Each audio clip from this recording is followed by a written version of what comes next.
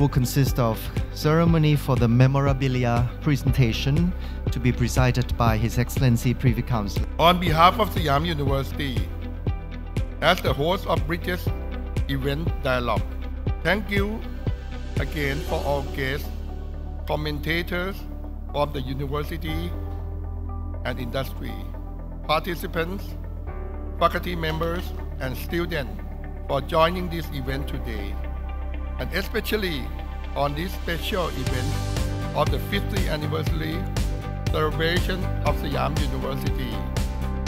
The university has granted the special Siam Award to Nobel Laureate Finn E Kydland for his noble academic work, and also visiting Siam University for the delivery this special lecture today.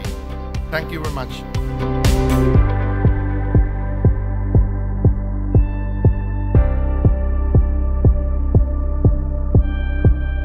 Welcome to the Japan-ASEAN Bridges event series, which is facilitated by the Vienna-based International Peace Foundation.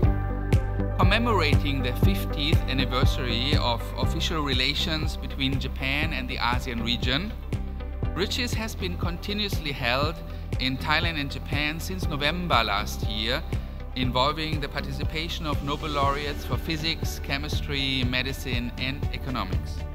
Hello everyone, and thank you for inviting me to this event. I especially am grateful to Uwe Morawetz, who helped to facilitate my visit.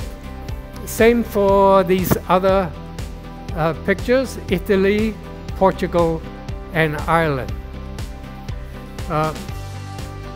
What's dramatic about the picture for Spain, but also for Italy and Portugal, is that growth came to a full stop. Starting about 1990, growth came to a full stop. Peace promotes trade, as in the example of the tradable goods sector.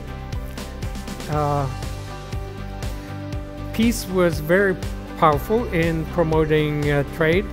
Professor Kydland introduced different contexts from various parts of the world that are used as illustration. This showed us significant differences in what has evolved across nations in recent years.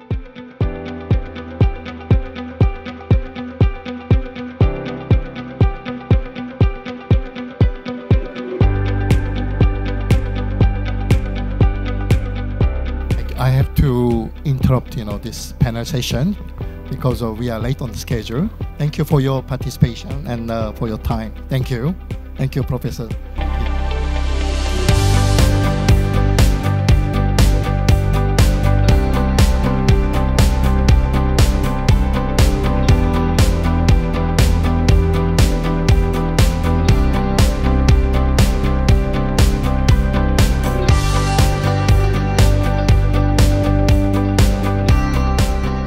On behalf of Siam University, I extend our profound gratitude to Professor Kydland and commentators for sharing invaluable wisdom and insights with us.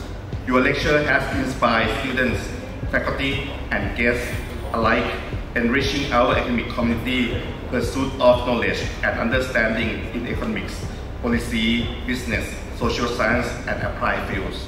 Special thanks to International Peace Foundation and the organizing committee for making this event possible. And thank you everyone who participated in today's event for engaging in this important conversation. Thank you.